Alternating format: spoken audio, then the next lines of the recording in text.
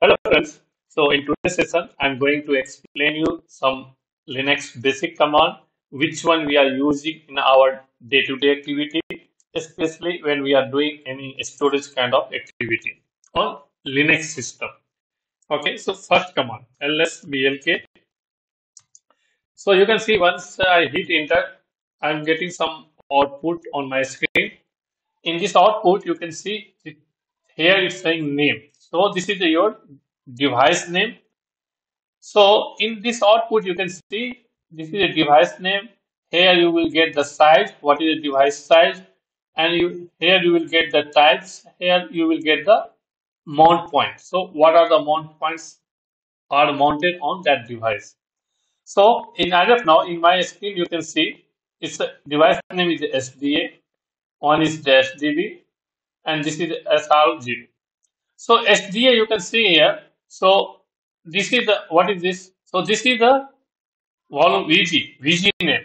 So you can see in SDA I have two VG, one is root, one is swap, and this size is for this VG 4 GB, and this is in this swap is in MB. In this root you can see here.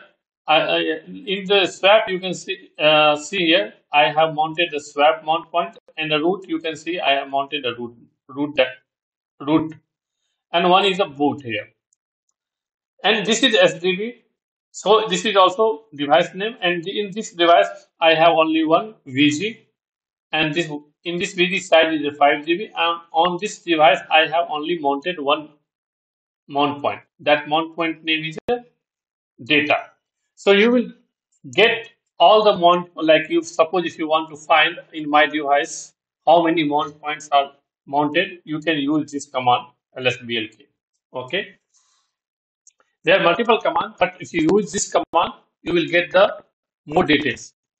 Now, suppose I need to find this SDB UID.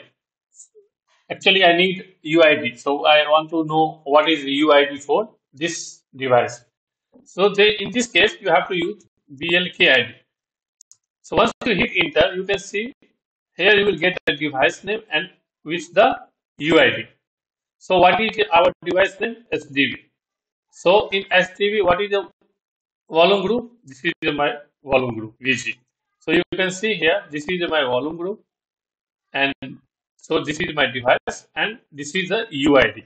So this device, SDB device UID is this. Okay. And here you will also get the which type of file system. So ext4. Okay. Now I want to show you one more thing. Suppose, like you want to find the what is the SCSI ID for this device or for this device. So how you will find? So in that case, you want to install one utility. You can install here SCSI RPM. Then you will get, or otherwise you can get. Otherwise you can go to the your VMware vCenter, and you select your device like this. Go to vCenter, log into vCenter with your credential, and then select the VM. Okay, so for my case, I selected this VM, and then you go to the settings. So this is my old vCenter, old version. In a new, you will get the more options available in your vCenter. So here you will get the settings. So click on the setting, or else you right mouse click, you get also setting, and then edit setting. And here you can see how many devices are mounted on your system. Also, you will get here. So as of now, once I run lsblk, you can see I have two devices.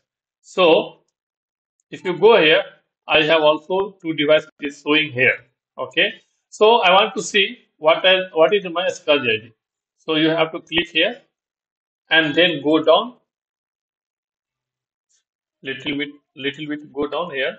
So you can see here controller location. This is my SCSI controller, and this is like my SCSI ID. So this will be very helpful when you doing to detach and attach. Okay, storage when you detaching from the vCenter and attaching. This time you have to be careful So like we can means you have to understand that device you when you detaching. So what is your SCSI ID? When you again attaching, you have to attach the same SCSI ID. Otherwise, it will create the problem.